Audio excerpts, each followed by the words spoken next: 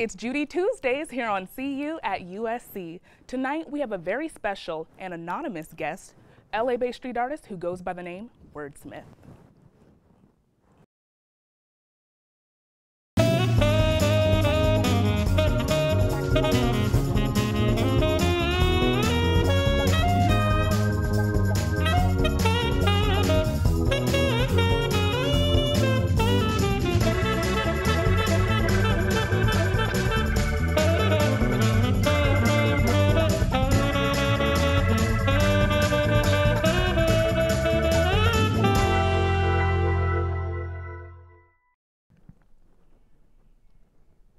Welcome back to See You at USC.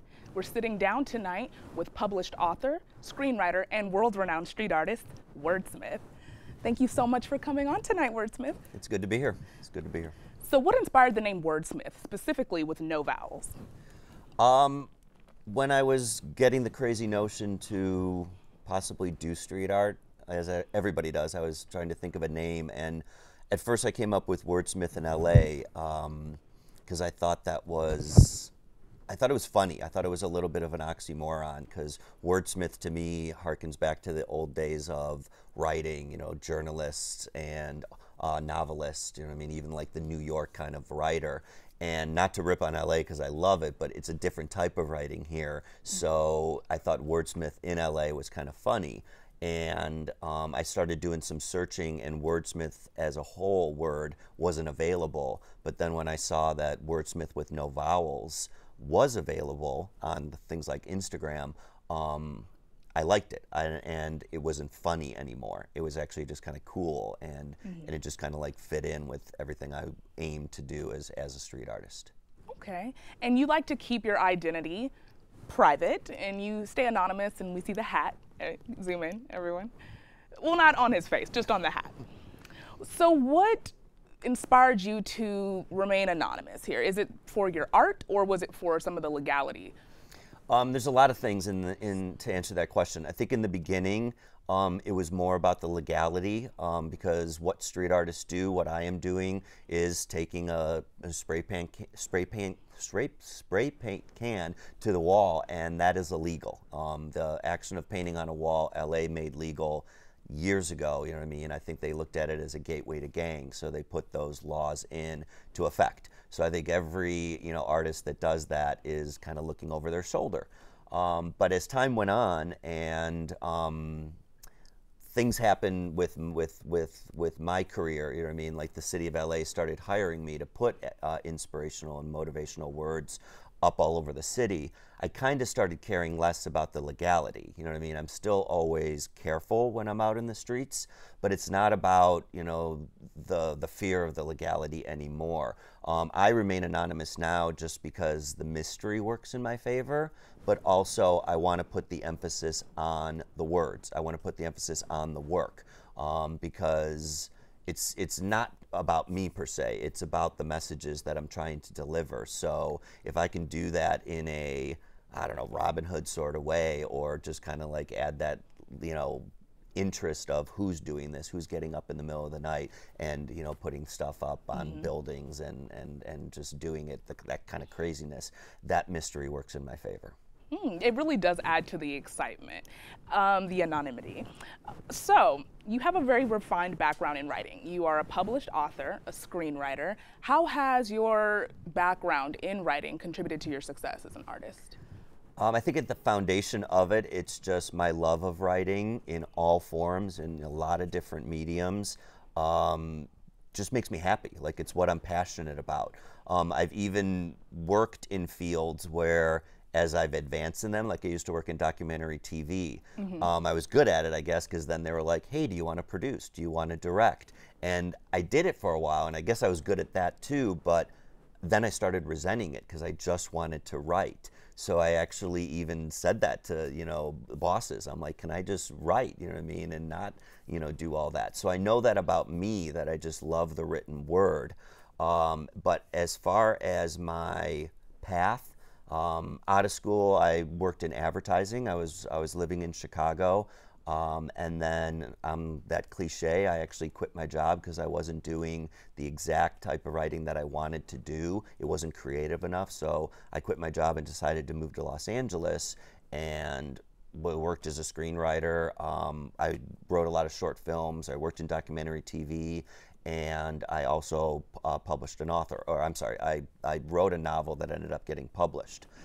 So all that is what I'm saying is like writing in those different mediums, and especially that path from advertising to getting the crazy notion to become or try to become a street artist, it all worked in my favor, you know what I mean? Because when I was thinking about being a street artist, you know, I was trying to figure out what exactly I'd do, and I knew almost immediately that if I did anything, it would be word-based, and if it was word-based, there would be the image of the typewriter, and it just kind of like it was a domino effect. But as I started doing it and crafting the words, that merger of worlds and just everything from my past, including the advertising, just came into play, and it made me happy. Like I was having fun when I first started doing it. I started doing it for me, like I needed an active hobby. I just wanted something that got me away from the computer for stretches of time.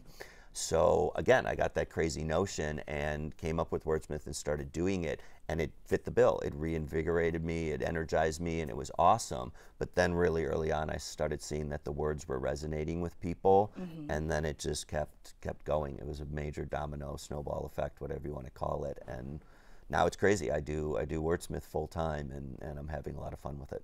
That's awesome. Honestly, LA residents know that when they see a typewriter anywhere on a wall somewhere, they're in for some good stuff. Honestly, this is a pretty negative political climate we're living in. The world in general can be a negative place, but a lot of your art is so positive. And what inspires you to kind of play that role? Well, I'm a positive person, you know what I mean? I always try to take the half full, you know, with anything kind of outlook. And I'm also a romantic person, so that comes into play too. But when I first started wordsmithing, I wanted to be positive. It actually started where I just wanted to say things to people in Hollywood that I wish people would have said to me when I first got here. So it was funny because it started very focused, and you know what I mean, because it can be hard, it can be negative, it can be, you know, it's a roller coaster ride on a daily basis when you're trying to chase your dreams in Hollywood or anywhere. And that's part of it too. Like I learned really early on that it wasn't just about doing time in Hollywood, it's doing time anywhere. Like people have dreams all over this planet. You know, I always say that, you know, while there are people chasing their dreams here in Los Angeles, there are, you know, dentists in the Carolinas that want to be an actor. There are stockbrokers in Chicago that want to write a book. You know what I mean? So we all kind of have this notion of, I don't know, just dreams, you know what I mean? That even if you're doing something, you kind of have this idea that, you know, one day I'm going to write this book, you know what I mean? One day I'm going to do this. And so my messages, they didn't change. It's just I realized that the audience was much larger than just Los Angeles, you know what I mean? Obviously people are looking for positivity and motivation and inspiration.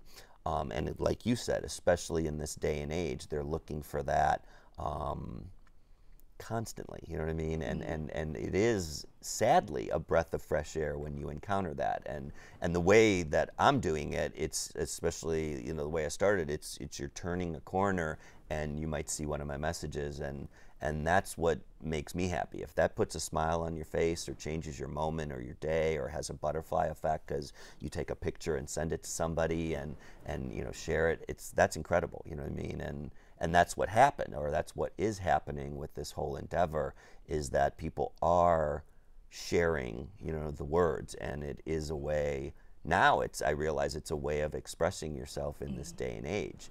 I had a conversation with somebody else, and this is when I realized it.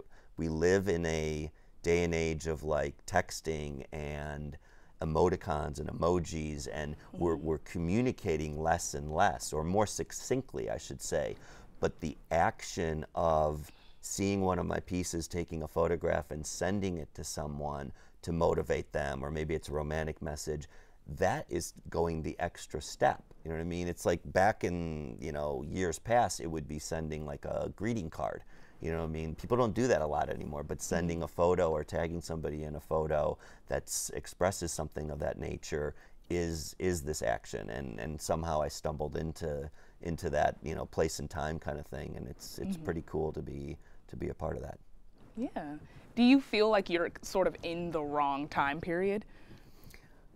No. Oh, that's a really good question. I see where you're going with that, but no, I like being in this time period, and that's weird. Like there's another part of that question. Like sometimes I look at Wrdsmth and I'm like, how wasn't I doing this for the last 5 years or 10 years? Because it is this merger of worlds, and it really does feel like my calling, you know what I mean? Like I really am enjoying it, but it doesn't work that way. It's like whenever you stumble upon it and kind of capture that magic in a bottle type thing, you know, you just got to be happy for it. So if given a time machine, as fascinating as that is, I think I'm gonna say this time period is where I want to be, just because, you know what I mean, like I'm having a good time, and it just seems like, as far as Wrdsmth, it was definitely the right place and time. Okay. In one of your pieces, you didn't say verbatim, but you said, the thing I love most about LA is the people. And the thing I hate most about LA is the people. What has it been like adjusting to LA, coming from the Midwest, Chicago, and Ohio? There's an interesting story there, because I actually moved here just for career reasons, and I'll be honest, I thought I would hate it. I had friends that lived here before I moved, and they were like, "Oh, if you want to be a writer, you should come to LA. You know what I mean? It's the place for it." And I was like, "I'm not going to move there. There's no way. It's just not me." And it seemed like I was allergic to it. But I did. I quit my job and I decided to move here, and the city completely surprised me. Like 3 months in, I always tell this story. I was at Runyon Canyon, and I was like, Very LA. Yeah, very LA, of course. And I was like, this place is awesome, like awesome. And now I've been here long enough where it's home, and I just absolutely love it. But as far as adapting, it wasn't hard, because first of all, I inherited a good group of friends, and that's really important. You know, LA can be an isolated or a lonely place, but I think the secret of it is just to find people that you like being around. You know what I mean? I think a lot of the time people make sacrifices or think they're furthering their careers by, this is a huge tangent, but just like by spending time or working with people that they don't enjoy. For me, it's just like, find that good group of friends that you trust, that you have common interests. And my belief in LA, like they always say in Hollywood, like it's who you know, but they say that like it's a bad thing. To me, it's a good thing. I think you come here, you settle in, you meet people, and hopefully, like I said, you like being around them, you like working with them, and you rise together. It's who you know what I mean? Because if you have each other's backs, it makes LA, you know, just such an incredible, such a different place, I can say, because you know what I mean? There's a lot of different LAs for a lot of different people. But my experience, LA was always good to me, and I knew I was supposed to be here, because even when I was struggling, I was so much happier than when I was, you know, in Chicago and doing what I was doing. So I don't know if I answered your question, other than LA, again, completely surprised me, and I love it here. But there's definitely kind of like secrets or ways it's to kind of make it a better experience, or just enjoy it on a daily basis. No, for sure. And LA loves you. LA has officially hired you. Like the city of LA has hired you to do works of art all over the city. How has that impacted you? It's incredible. It's incredible to have that opportunity. Again, I started out, you know, doing renegade pieces, and I still do renegade pieces. I will always do, you know, just, you know, stuff. That's what street artists do. You know, we're always looking at walls and kind of want to make our mark. But I have had the incredible opportunity to be given walls, or to be hired. Like the city hired me to put messages along the route of the LA Marathon, and that was awesome. That was the first time that I was hired by the city to do that, and it was eye-opening for me, because it was no longer, you know, the fear of, oh, you know what I mean, I might get caught. I could still, you know what I mean, get caught, you know what I mean, because what I'm doing. But if a if a policeman rolled up now, I have more confidence to talk to them and say, what I'm doing is not destroying, it's beautifying. I'm trying to motivate people. I'll take the piece down if you want right now, but look at it, you know what I mean? You can't say that that's not a good thing, you know what I mean? Like, laws be damned, you know what I mean? It's still a good thing. Like, at the heart of it, I have the best intentions, and I'll stand by that. And you have to stand by that. No matter what you're deciding to do, you have to be passionate about it, you have to believe in it. I happen to be doing something that's not exactly legal, but I still stand by it, and I think people respect that, you know what I mean? And hopefully any law enforcement, you know, person having a good day, bad day, or whatever kind of day, you know, will understand that. Yeah, for sure. Well, we'll be back with the man who's beautifying the City of Angels, one work of art at a time. Stay tuned after the break.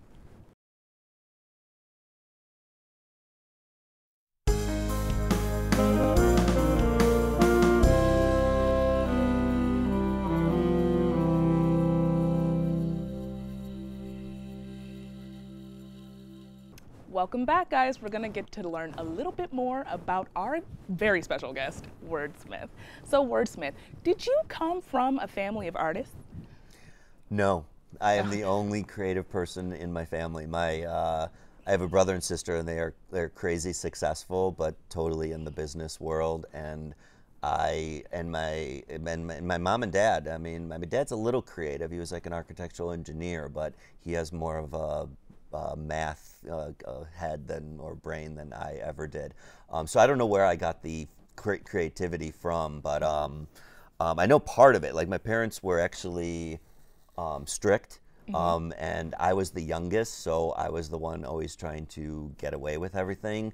And the story I always tell is that led to being punished a lot, and I spent a lot of time in my room being grounded, and that just made me read. Like, I was a comic book kid and a daydreamer, and that just was the beginning of the snowball effect that I think kind of made me creative and ultimately made me a writer. Because I even looked at comic books like I didn't care, oddly enough, like I was more fascinated with how the characters were written and how the story was written, you know, back in the day. But you know, there was always the fascination with the art, but I was more fascinated. And even movies too. Like, I was like, oh, that was a great movie, but then I wanted to know how that person created that world and created those characters. Okay, so you had a hunch as a child. You knew that you were a writer. Yeah, at first I wanted to be an astronaut. Then I thought I'd be a teacher. Oddly enough, I was like a 12-year-old kid saying that, oh, I want to be a teacher. I don't know if that ever happens. And then, yeah, once I really got into, you know, later high school and especially college, it was writing. It was always creative writing and kind of figuring that out. Okay, so explain to us viewers, because we're all really interested to know, what is the process of creating a piece around the city? I see there you're actually using like some construction tools actually to get up there high on the wall. But what is the typical process for you when you're creating some of your art? The process starts with the writing, you know what I mean? And that's beautiful. That's the foundation. And like 98% of the words you see, I write.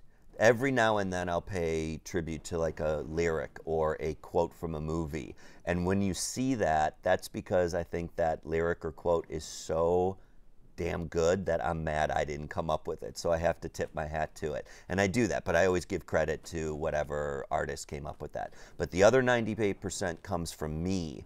And there's something in that statement, like all the words are rooted in something in my life, you know what I mean? It's either something I really believe in or really want to express to other people or maybe an individual person, and it's rooted in something that I then kind of, you know, play with. I polish and I make sure that, you know, the words before I put them on the wall are the best words possible and the least amount of words possible. I'm a firm believer as a writer in less is more, and that also comes from the advertising background, but it's more that, like, even in long form writing, less is more, you know what I mean? The less words you can use, it's just the more effective. So that actually comes into play on the wall too.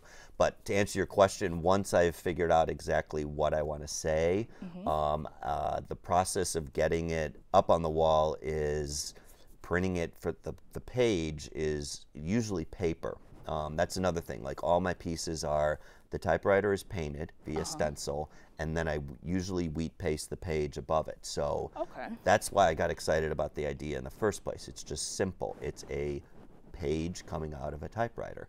And that's what you normally see on the wall. As I do larger pieces, including that one in West Palm Beach where I was up on the crane that you saw in the video, I'm doing all paint versions.